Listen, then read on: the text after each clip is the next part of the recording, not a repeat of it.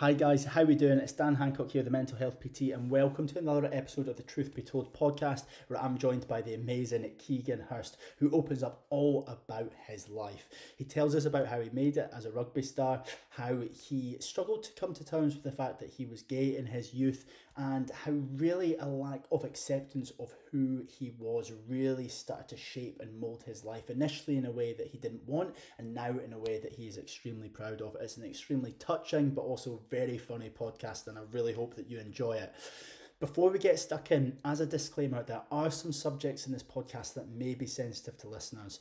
Because the subject revolves around mental health, depression, and we even touch on suicide, we would ask all listeners to appreciate that all views held are unique and individual to Keegan Hirst and based on his own personal experiences. Besides that, guys, I hope you enjoyed this podcast. I absolutely love filming it and recording it with Keegan. Hope you enjoy.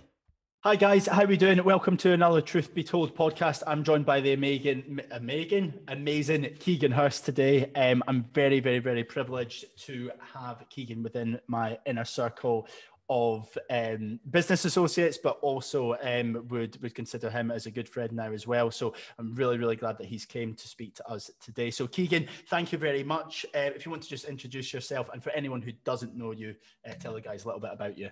Thank you, mate. I am the amazing Keegan Hirst. Yeah. I'm Keegan Hirst. I am a coach. I work with gay guys. I've been a professional homosexual myself.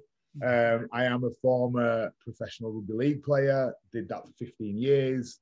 I came out when I was about 27 while I was still playing, which ended up becoming a bit of a thing. I was married to a woman. I got 2 kids. There's lots of layers to peel back during this podcast, but that's me in a nutshell, mate. Where the fuck do we start? Right, let's run through a couple of questions. We'll get the audience again who doesn't know you. I'm sure a lot of people will, majority will, listening. Let's find out a little bit more about you. So, God, we'll be here all day. What are you most proud of in your lifetime? Difficult. There's been a few things. I've not prepped Keegan on this. I gave him no pre-warning. I would say where I'm at the minute with regards to how I feel about who I am, my kids, my mission in life, what I want to achieve.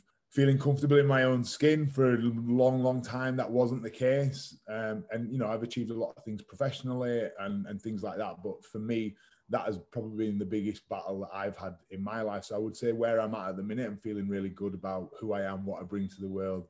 Kids are healthy, happy, that kind of thing. Yeah, amazing. So that self-acceptance, but then purpose as well. Yeah, absolutely. I think, so many of us go through life in general, think, why am I here? What am I doing? Am I doing the right thing? Am I doing what I'm supposed to do? For me, a big thing growing up has been, and in a dialogue and in a battle, I guess, has been who am I supposed to be versus who I actually am. And they've always kind of butted heads. Whereas now I'm at a point in my life, or have been for a while, but certainly feel really good about it now, where they're the same thing. Who I am and what I expect of myself is, I know what that is, and I don't worry about what other people expect of me. I'm okay with that. So that's been a big thing for me. Yeah, I love it. Amazing. We'll talk about that a little bit more in a little bit. What's your biggest regret, if you have one? I've been asked this many times. Obviously, we've coming out. I got married to a woman. I guess, and I wouldn't say that as daft as it might sound. People might think, "Oh, well, you shouldn't have done that." But then I wouldn't have the kids, so I don't regret that. I guess my regret is not being able to accept who I was when I was a kid, or even. No, do you know what? Because that wasn't necessarily my fault. It was how I grew up. So I guess my regret is where I grew up and how I was brought up, and not I'm slagging my mum off, but the environment that I was brought up in, and how that, we were just talking there about limiting beliefs, and that really capped what I thought I was and who I could be. So I guess that'd be my biggest regret, but it's not necessarily something that I've done. I've done many things drunken that I probably forget as a rugby player, but I'm going to say that I don't remember those. We'll come back full circle. We'll go into these in a little bit as well. What is your favourite type of food? All of it. I'm 6'4", 120 odd kilos. Like I'm not. You don't get to be this big by being picky with food. Yeah, a big Sunday dinner though. I'd have a massive Sunday dinner every day. That'd be my go-to. Nice, love it. What's your favourite boy band? Difficult question. I've never really been a boy band person. I would probably say One Direction because my daughter like loved them growing up, and I do genuinely think What Makes You Beautiful is an incredibly well written pop song. I love how you flung the daughter under the bus there. That was yeah, absolutely. Operation Human Shield. Brilliant. Okay, so apologies in advance if this is a really cliche question that you feel as a gay guy you might get asked, but I think it is important, and it's going to open up the dialogue of what we're going to discuss going forward. Now, we've mentioned about the environment that you grew up in and how that could have been a key reason for you not feeling accepted or feeling that you could be yourself or even come out. When did you first realize, again, apologies in advance, I know it's a bit of a cliche, but when did you first get inclinations that you were gay, and then when did you sort of really realize that this is who you are? Yeah.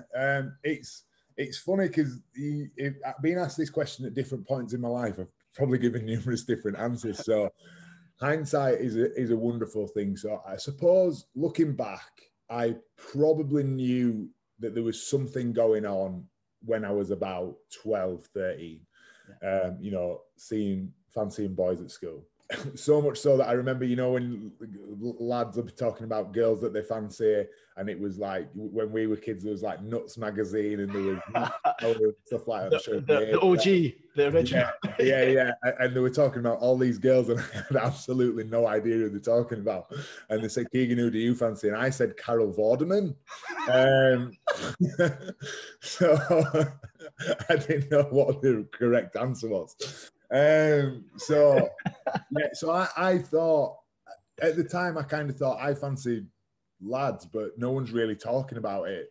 So maybe everybody's doing it, but we're just not talking about it. I didn't know if I was weird. So that was when I probably had the first kind of inclination about it. When I actually came to accept it, God, literally 27 years old. After being married, having 2 kids, struggling with, I grew up in a town in the north of England, in Yorkshire. It was like everybody knew everybody's business. There were no gay people. Or certainly there was, for me, gay people were Elton John, they were Freddie Mercury, they were like very out there. And that was like, I was a geeky fat kid at school. I liked reading, I wasn't sport. I was so crap at sports. I didn't, even though I went on to be a professional athlete, I was so crap at sports that I didn't even pick it at GCSE. I did music and history.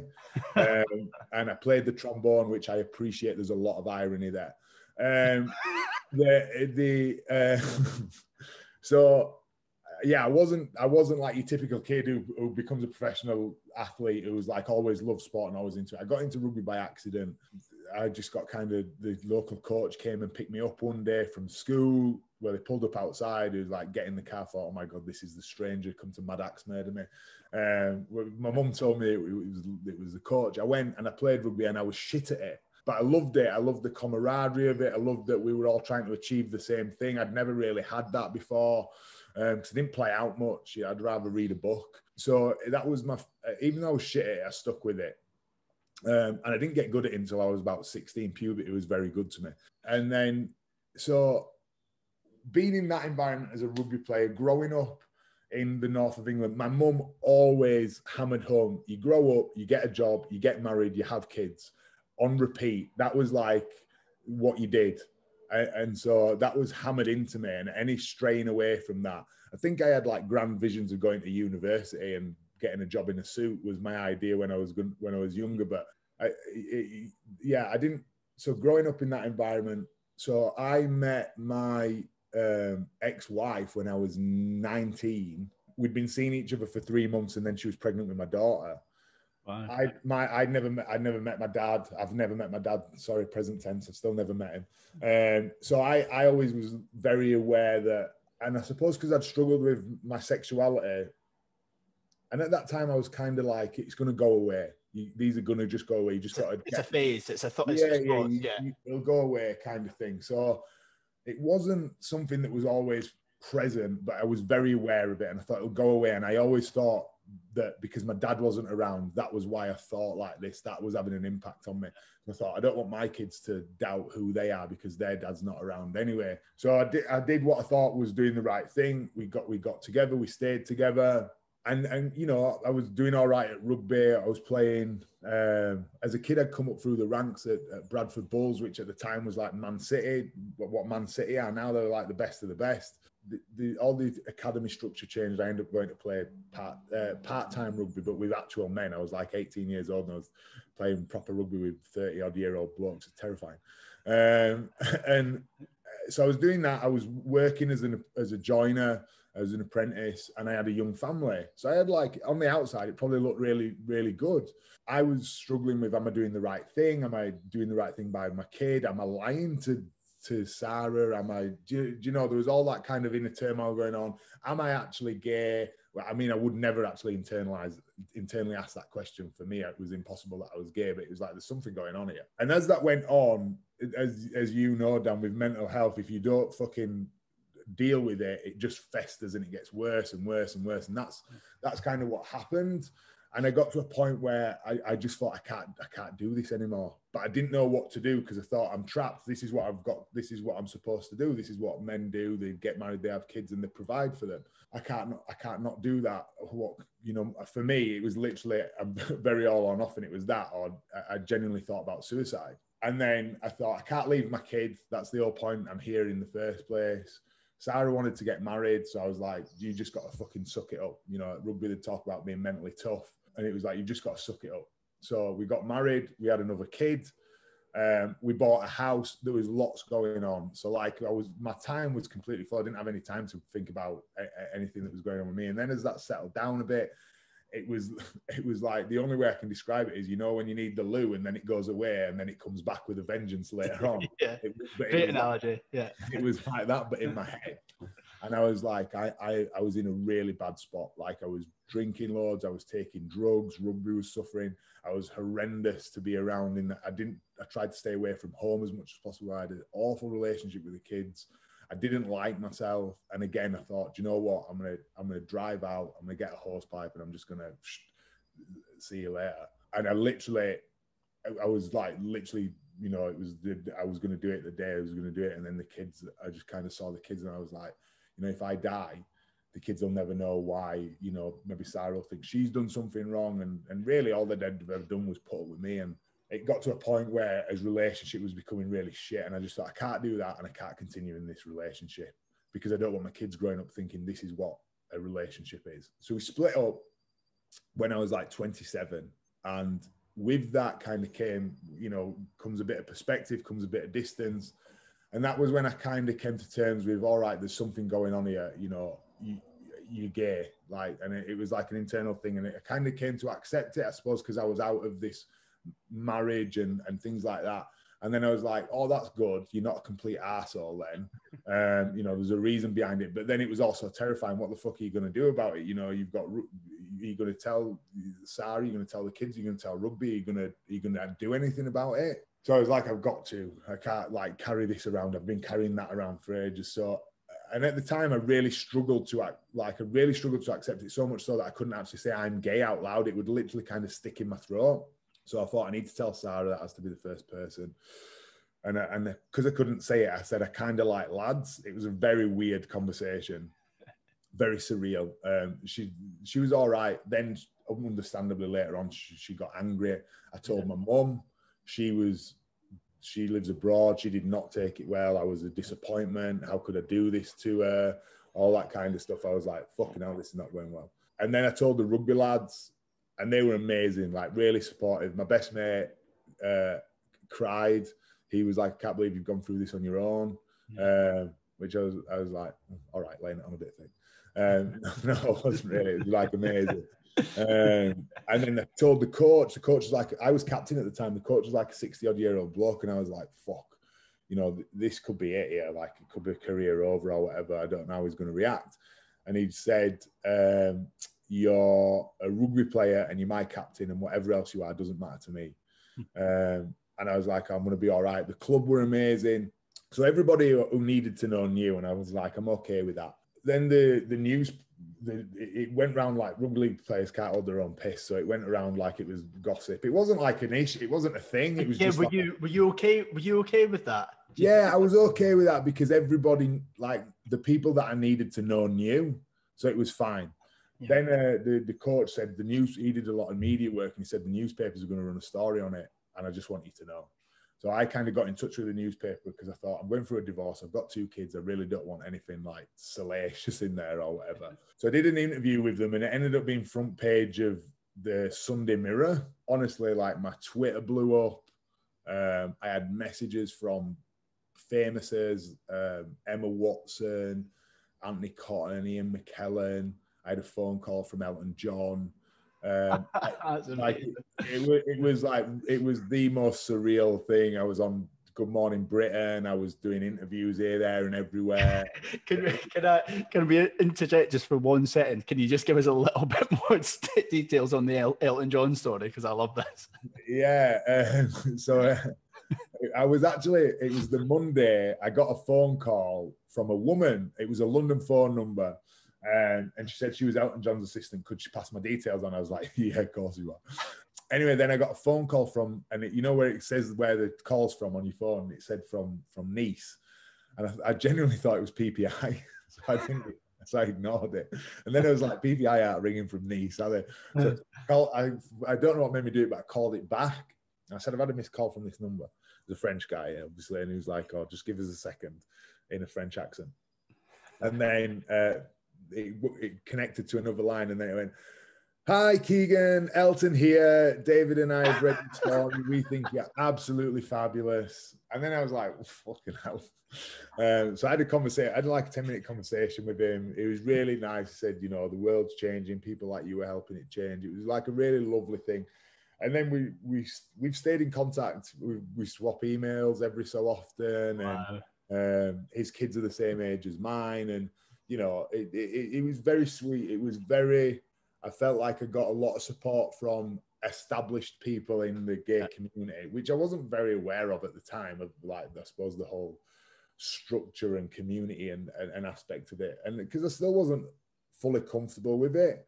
So I was kind of thrust into this position of, you know, I started getting loads of messages then, about people who'd been married or were married, people who'd stopped playing sport because they were gay, people who were playing sport but weren't out, people, you know, I got messages, I've still got them, like I got letters written by 50, 60, 70-year-old guys who'd never come out and said, I never had a role model and things like that. And it was like, because I remember saying at the time, I don't want to be some kind of poster boy for this. I'm dealing with a fucking divorce and I really don't need the hassle. Thank you very much.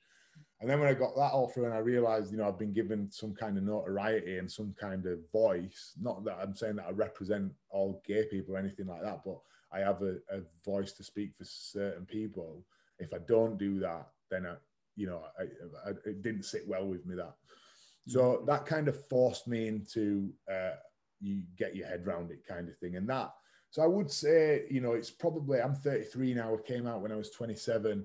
You know, it's probably only the last 3 years where I've been really comfortable with it. I remember once, but you know, for me, that self-acceptance, then I ended up playing the best rugby in my career. I got signed to play the Super League.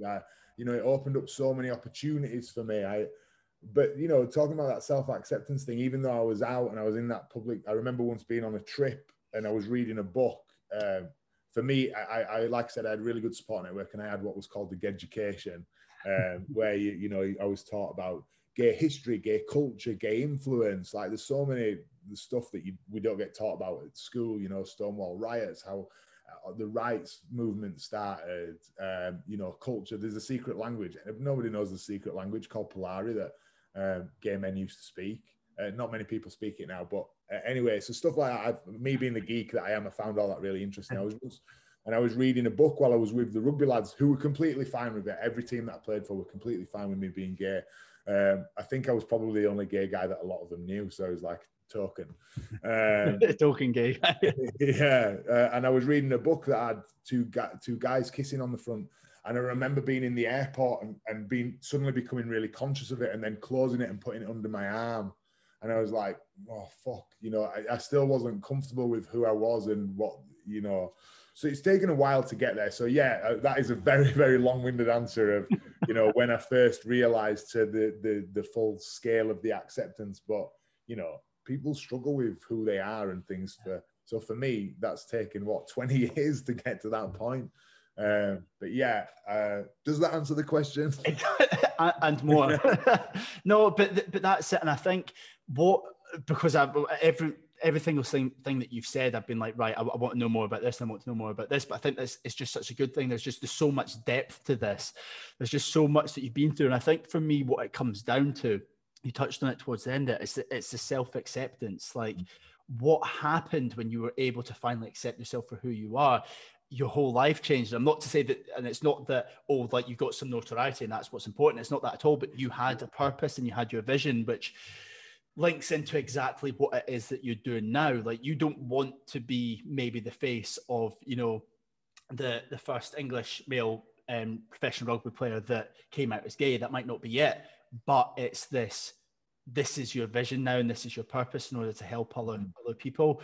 So how important do you think, obviously you went through some traumatic stuff, you went through some really difficult stuff that we wouldn't wish on anyone, especially the story there you mentioned about going out in the drive in the car when you thought that maybe enough was enough. Has that served a purpose and served a role in where you are now? And would you change you going through that, knowing how this has now built you as a person, and you could potentially be helping other people now? Yeah, 100% no. And obviously when you're going through it at the time, you think, God, I don't want this to happen. And it's like, people, there are so many people who have amazing stories. My clients have amazing stories. People I speak to have amazing stories. Those guys who wrote me those letters have amazing stories. And people say to me, oh, you've overcome so much. But for me, it's just my life. You have an option. You either curl up in a ball or you get on with it. And for me, that was what I had to do. But yeah, it's absolutely served a purpose. I suppose as I got towards the end of my rugby career, I didn't feel fulfilled by it anymore. It felt, it didn't, I felt like I'd achieved everything that I could achieve. I wasn't the best rugby player. I wasn't good enough to play international. I played at, the highest league, Super League, in a decent team, but I'll never profess to be, the best, like I missed out or anything like that. I didn't. But what going through all that has done is, and that journey that you just spoke about there of that self-acceptance, I've now come through that other side of that. And now for me, I feel like my potential, what I'm able to achieve, the impact that I'm able to have on my own life, my family's life, my client's life, anybody who I interact with, I feel like I'm able to give my all to that. And I don't feel like I'm held back. And I feel like going through the journey that I've gone through has allowed me to do that, which has then given me that vision and that, what I've created with what my coaching program is to create an environment where other people can go through what I went through, to have someone believe in you, to have somebody show you that it's okay, to have somebody accept you for who you are, flaws and all, to show you that you're not stuck where you're at, that things can be better. And to my mate Anthony, who kind of has been, there for me throughout, has always said, you just never had anybody to hold you up. And for me, that's what I try to do with my clients, is just to show that there is a better option. There is a better way. You don't have to stay stuck. You don't have to. You are worthy, I think, I never felt good enough. I've never felt worthy enough. I never felt like I deserved success or perceived success that I had, because I didn't accept that I was a good person. I was okay. I was normal, in inverted commas, and so many. And that's not necessarily a gay thing. I know as gay people or even LGBT people, people do have, there's that extra layer of it. But I've got plenty of straight mates who fucking struggle with being okay with who they are and what they want in life and what they value and what it's not a sexuality thing, it's a human being thing. Yeah. So for me, what I've gone through has allowed me to see that with like real clarity. And if I would have heard me talk 5 years ago, I would have said he is talking absolute shit. Hippy dippy bullshit. Who does he think he is? He's mental. To have it, like, to have the conviction that I've got. But now I just genuinely, I've lived it and I believe it and I breathe it and I see other people do it as well. It's not a one-off thing. Yeah, it's huge, and it's this whole thing again. It just comes back to self-acceptance. And like on my end, like when I grew up, I had a brilliant upbringing, very privileged upbringing, but I didn't know who I was. I didn't have identity. I'm very, very fortunate that I haven't been through anything myself that I would consider poor mental health. I feel as if I've went through the exact same things that a lot of young people go through, you know, making mistakes and all this type of stuff. But I mean, for years, I didn't know who I was. I didn't know what I stood for. Like you'll notice this as soon as we get a drink together over the summer. I'm incredibly camp, right? Mm. And that's just, and I tried to hide that back. I went about 10 years of my life speaking with a posh, put on British accent, because my mum and dad spoke a little bit like that. And where I grew up, I was the one that spoke a little bit posh. So I was like, you know what? Like, at least I can make people laugh with this. So I became a parody of myself, put on a fucking posh fake British accent for 10 years, spoke like that, got into trouble. We play a part that we think is, you know, I would do that. And I would be Keegan's the life and soul of the party, is, you know, because at 6'4", somehow, sometimes doing certain things that other people do becomes a lot funnier when a big you know, running and throwing yourself around or whatever, being pissed. And it was like, but it was all a front. It was all a facade. It was all everybody, please look at the shiny exterior, because if you actually see what's going on underneath, you will see I'm a crippled mess, you know, with everything that's going on. So yeah, we play this part and we play this role, and everybody who's listening to this will know that maybe they're not there themselves yet, maybe they are. They will have definitely met somebody and you instantly like them. And the reason that you like them is because they are completely comfortable with who they are. Yeah. There's no pretense. They don't care. Like you say, one of my best mates, straight guy, amazing rugby player, campus Christmas, but so comfortable with who he is. He knows he's a shit drinker. He knows his, you know, crap teeth. He knows that he's, you know, not the best looking lad. He knows that all his camp as a row of tents, but he's completely comfortable with that. He doesn't pretend to be anything else, and everybody is drawn to that. And when people maybe don't know why they don't relate to someone or don't get on with someone, but it's that. That's my opinion anyway. That we very, you know, we can sense things that we might not necessarily be able to logically compute or you know, talk about, but it's, yeah, for me, having that, and when you meet someone, it's like, fuck yeah, they've got it going on, even if they might not be particularly successful, they might not be, but they're just comfortable with who they are. And I think that's what we should all strive to be. That, for me, that's what success is, being completely at ease with who you are, knowing that you're allowed to want things that maybe other people don't want, and be okay with it. Yeah, and again, it's the exact same thing that I said with you. Like, again, I'm very fortunate that, you know, it was probably just the same as what a lot of people go through, you know, not knowing who they are, not having this identity, not having this awareness. But like, I'm almost, not that I hold any regrets for it, because I'm happier now, more confident, like more accepting than I've ever been before in my life. And I know my purpose and I know exactly who I am. I don't give a fuck. I don't care what anyone thinks. Like, if I say something that comes across as camp, I don't fucking care, you know? And I think it's so important, but part of me angers me a little bit, not in myself, but just in society as a whole, that like, this is what so many people are struggling with. Yeah. And, you know, yeah, it comes down to social media. Yeah, it comes down to historical values and all this type of stuff. But I just find it so sad that people feel as if they need to try and be someone else. And for anyone listening to this, again, like, I would have been listening to this 5 years ago and be like, what is this prick going on about? Like, Dan's fucking, Dan's found God, Dan's all spiritual and all this type of stuff. Now, but it's just that I don't care what anyone else thinks anymore. And I know that happiness comes from being totally accepted. And again, like, that was the main reason that I got into exercise initially, was because, you know, I wanted to be bigger, I wanted to bulk up and all this type of thing. But once I got to that size and shape that I thought I wanted to be, that was the most self-conscious I've ever been. Yeah. But there's that thing, I don't know if you've seen it, that goes around the internet where people are training and it says, what do we want? Bigger muscles, and what are we going to do with them? Hide our feelings in them. You know, and so many people do that. Not some people do it with a six-pack. Some people do it with an amazing job. Some people do it with a really good-looking partner, a Rolex, or a facade. There's some kind of facade that people hide behind. And, you know, I think once you figure out why they're doing that and they can realize that and accept it and work on it, and everybody's potential is endless. You know, I'm not now, but I always used to think I was a scrubber who grew up on a council estate. You know, a single parent family. Mum was on benefits, and now, you know, I live in a nice village in a nice house. I drive a nice car. I have a good job that fulfills me, that I'm happy with, that I have I'm an out gay man. I never thought that was something that I could have or something that I could be because of where I came from. And I would try and hide behind, you know, a bit more money or a bit more. I mean, when you take that away, we're all left with is looking at the person in the mirror. And, you know, could you sit and look at yourself in the mirror for 10 minutes and be okay with that person? And when you can, you're probably in a really good spot, but a lot of people can't. Yeah, that's brilliant. I love that. I love that looking in the mirror for 10 minutes thing.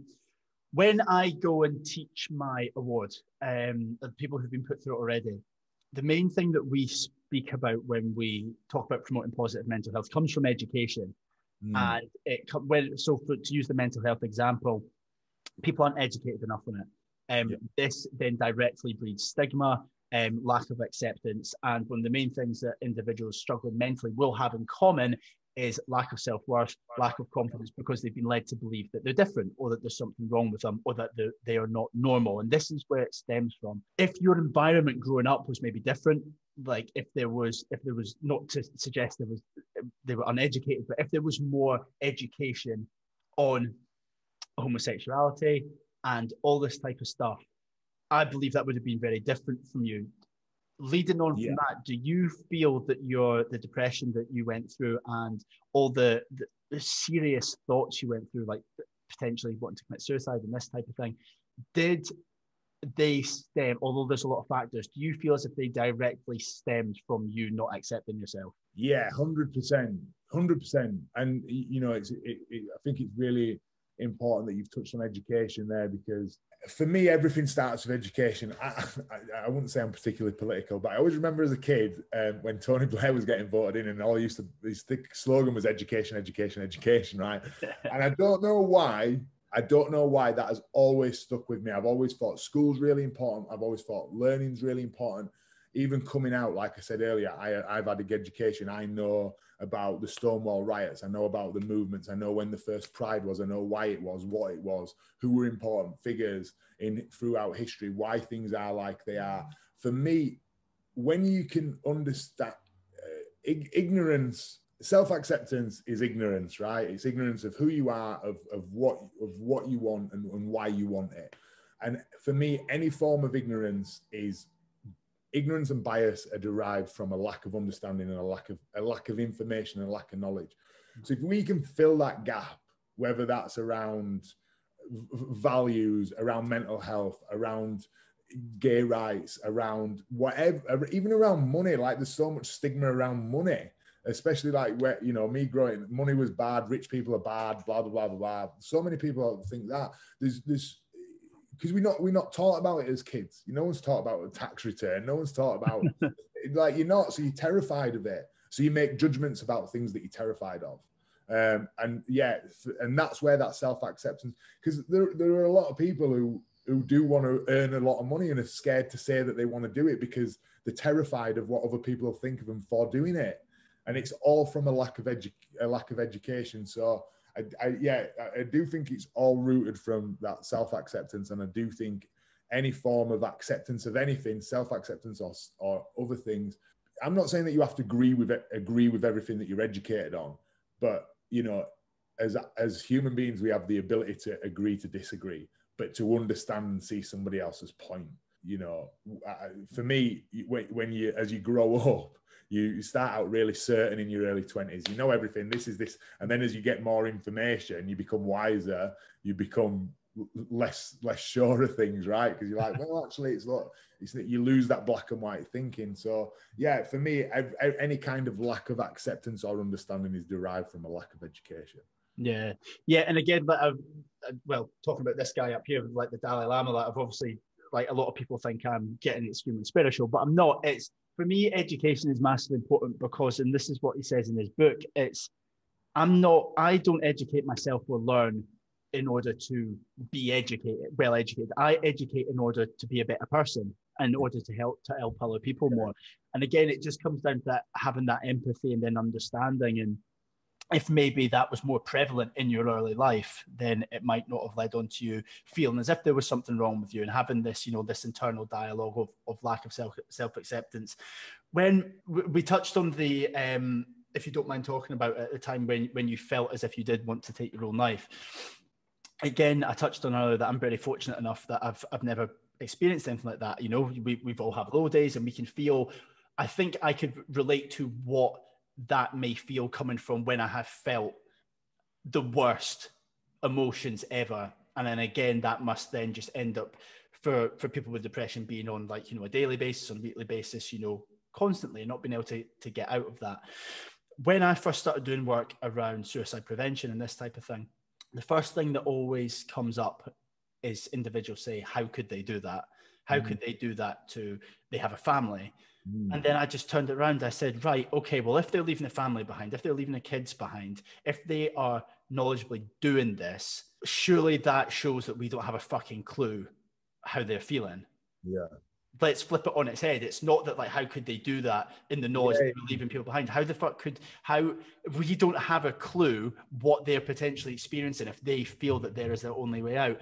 If you don't mind talking about when you were in that position, because again, let's bring this back to education. People might not be able to empathize, or people might not be able to understand if they've not felt that way. In that moment, can you talk us through what the emotions were and what that feeling was like, and what led you to feel as if this was the only way out? Yeah, absolutely. So I would have agreed with that. And I suppose even still, maybe part of me wonders that, you know, a lad who I knew growing up at school, his dad committed suicide. And I remember my mum saying that's the most selfish thing somebody could do. And For me, when I got to that point, I felt like I had tried. I hadn't, but I felt like I had exhausted every possible way to get out of that situation. I hadn't. And, you know, something that my friend does a lot of work with mental health stuff with the military, and he talks about it being a permanent solution to an impermanent problem. And for me, it was like that just seemed like the logical next step, right? You've tried this, and this, they didn't work. That's all that's left here. And again, that was probably from a lack of knowing what was available to me. And I thought that I was, like I said earlier when we spoke, I was such a horrendous human being at that point. It's something that, you know, I'm not proud of myself. I wasn't a good father. I was a horrendous husband. I wasn't a good man. I wasn't a good member of society. I can't have been nice to be around.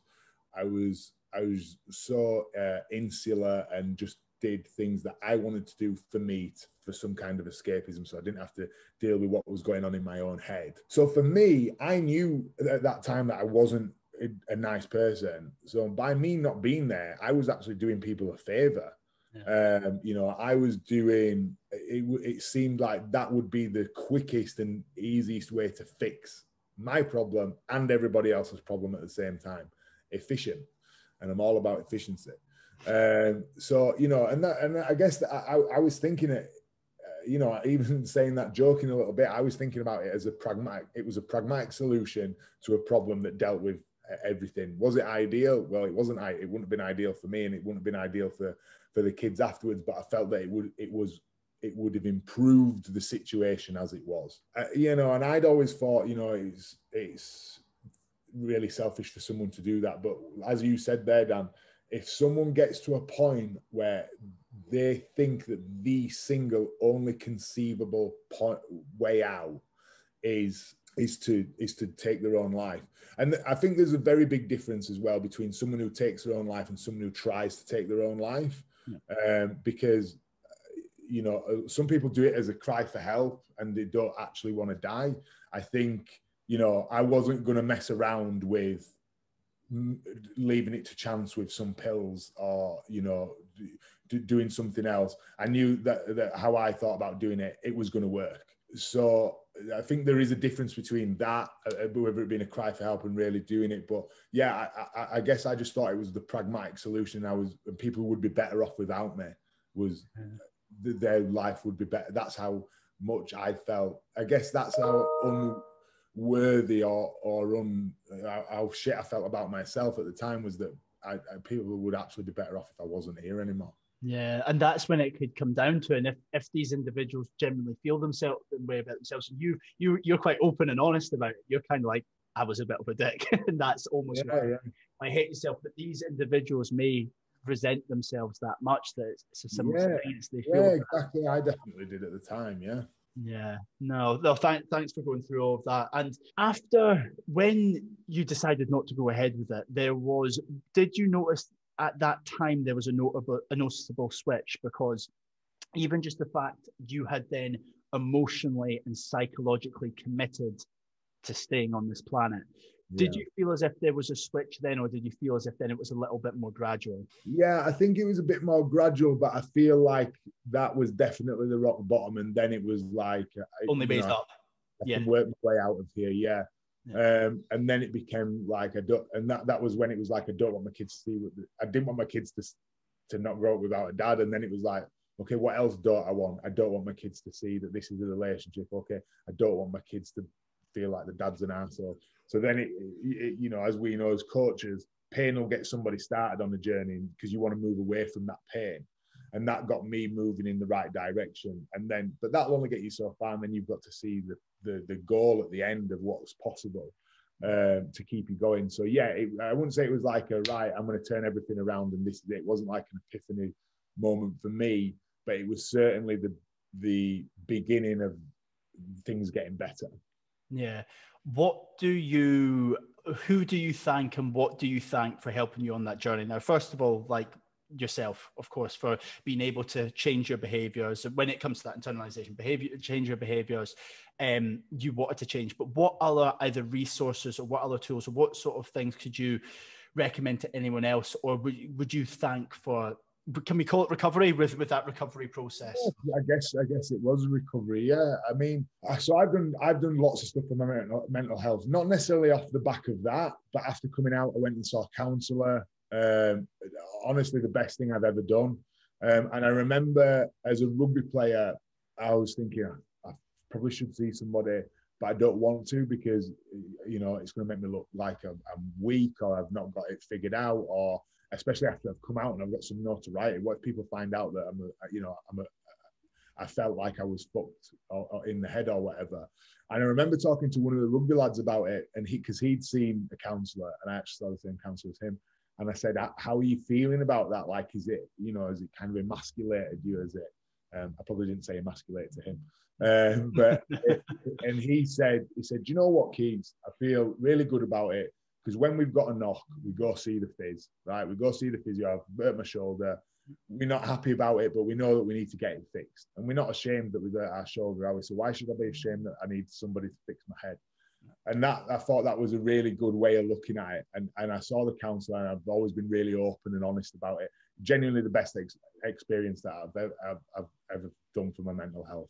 And it's something that I continue now. I see a counsellor every 2 weeks just to keep in check with everything. And I think, yeah, for me, that was good. I started meditating. I just started doing little things to look after my mental health. Started meditating, just 5-10 minutes a day. Journaling for me has been really important. I also there's a guy called John DeMartini who does some courses, and he talks about values a lot.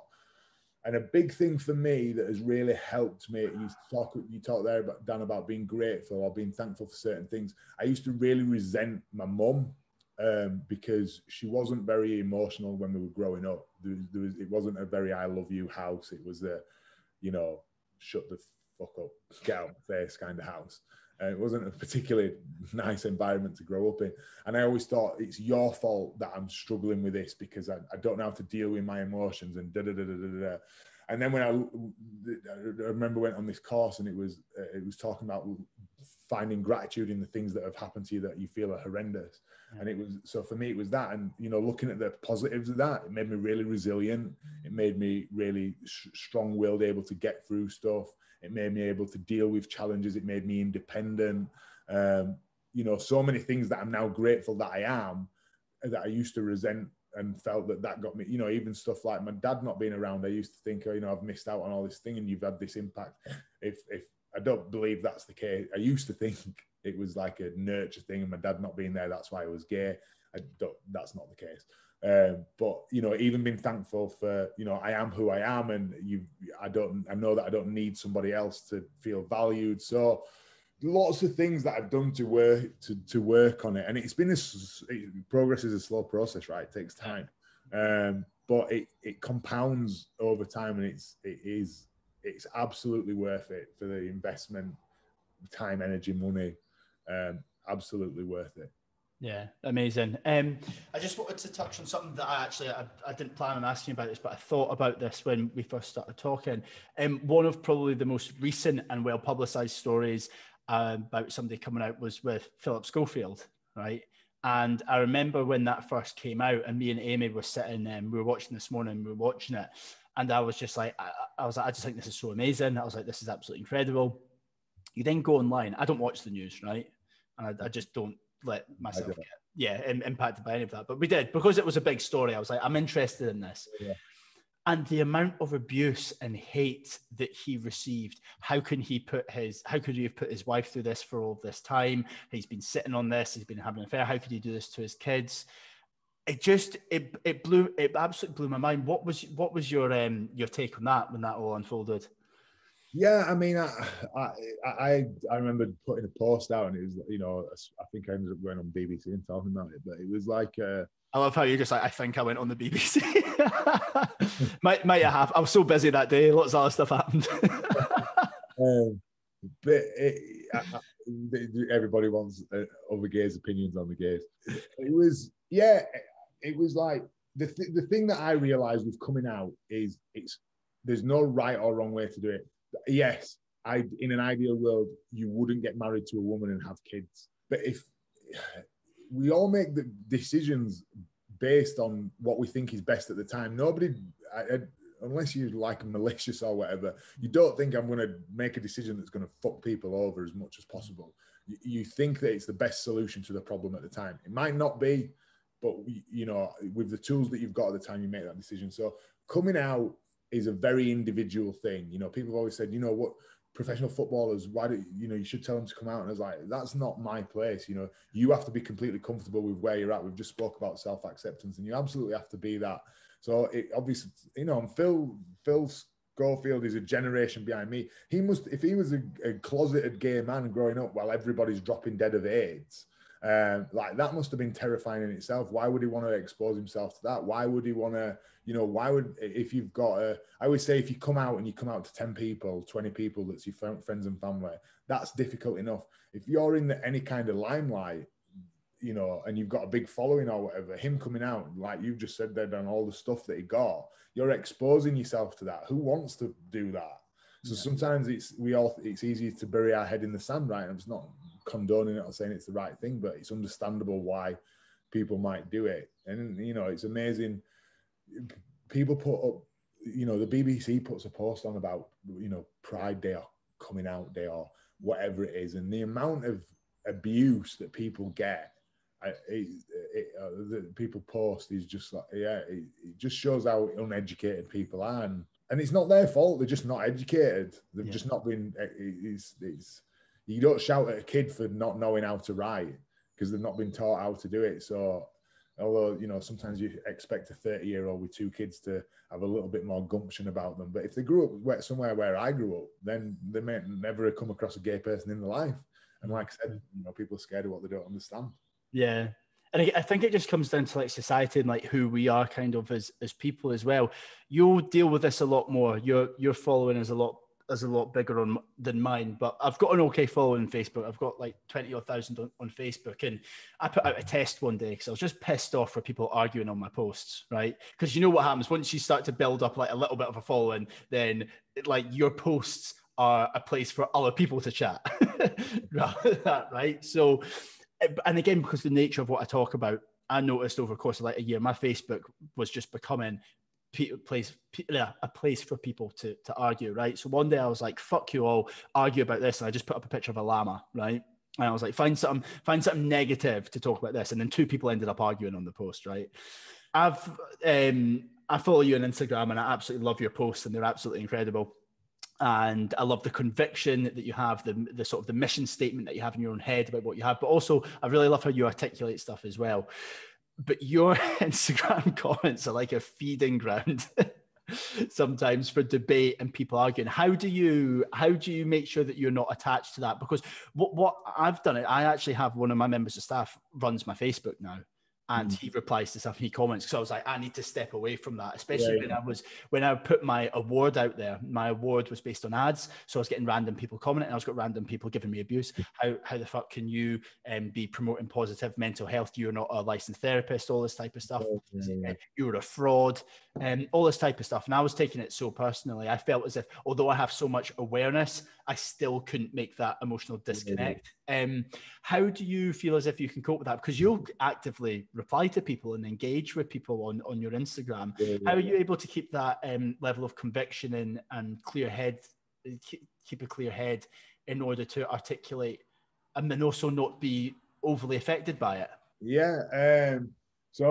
Probably a lot of it's come from Anthony. So Anthony is my best mate. He's an actor in Coronation Street. He plays Sean in Coronation Street, and he's been called a faggot every day for the last however many years. And you know, I've spoken to him about this, you know, and he's got so much abuse online, and he doesn't generally look at it. But it's like, you know, how do you deal with it? And you know, and something Ant said to me. He said, "Yeah, it affects me sometimes." He said, "But there's a quote by George Bernard Shaw: don't wrestle with pigs, because when you do, you'll get dirty.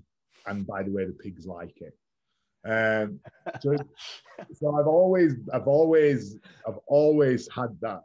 I'm a fucker for a quote, and I really like that one. And I just, even when I speak to somebody, if I realize that there's no, and sometimes I'll speak to people and then it'll become a DM conversation. And when at the point when I realize it's just doing it for the sake of an argument, that's when I would disengage. But if someone, it would, you know, people might say, "Oh, you should just ignore it," but I don't think, for me, that doesn't change anything. They'll, if they're uneducated, then they'll still be uneducated, you know. Whereas, at least if they're a twat, you can find out that they're a twat, and there's no chance that you can change them. So, but you know, not everybody who's uneducated there's a difference between ignorance and willful ignorance. Yeah. And if somebody is ignorant because they've not been educated, but they are willing to be educated, then for me, I feel, whether rightly or wrongly, that I'm in a position where I can do that. Sometimes I do it, sometimes I don't do it, but I feel that that's my job to do that. I don't know if I'm maybe taking on too much there, but yeah, that's how I kind of think about it. Yeah. No, that makes sense. So I feel as if I could chat to you all day. I just from my personal perspective, like, I'm incredibly proud of everything that you've done, and especially obviously because me and Keegan I'm very fortunate enough that I could potentially chat to you a couple times a week within Power Room and that type of thing. The main thing for me that I can see is your vision and what it is that you want to achieve and your passion behind that. So for anyone listening, do you just want to give a quick overview on what it is that you want to achieve with regards to your own business, but I suppose we can call it a movement as well that you've got, where you see that going over the course of the next couple of years and what you'd like to achieve? Yeah, so for me, the community has been so important in my life, whether that's been a rugby player coming out, having that support network. And there's so many gay men who go through not what I've gone through, but similar struggle with self-acceptance, not having somebody there to believe in them, and plus all the stuff of wanting to feel good in their own skin and like the body that they're in. So, which again is something that I've struggled with. So what I've created is, PTIQ is my coaching program. It's for me, it's like a one-stop shop for people to build an incredible body, a rock solid mindset, and the confidence so they can live life on their terms. And for me, I want it to be the place where gay men can go and say, I want to fucking level up. I want to be better. I want to fulfill my potential. And that's what PTIQ is. I'm surrounded by people who want the same, people who understand my experience of the world. And I have clients who are straight, who buy into it, who want to be better and things like that. But it's done through the lens of a gay man for gay men to conquer the things that they feel get in the way, and that's what that is, and that's what I want it to be. I want it to be the premier place for gay men to be able to fulfill the potential. Yeah, it's amazing. And again, you made a brilliant point there. It's not yet. It's the theme is gay men, but that isn't the purpose when you strip it back. The purpose is self-acceptance. 100%. Yeah, brilliant. Absolutely love that. Keegan, for anyone that doesn't know you, if anyone would like to find out a little bit more about you, hopefully in a couple of years' time, Keegan will be able to say there's a book or something. At the moment, if people want to find out more about you and your story, where can they find you? They can give us a follow on Instagram, Keegan Hirst, Twitter, same.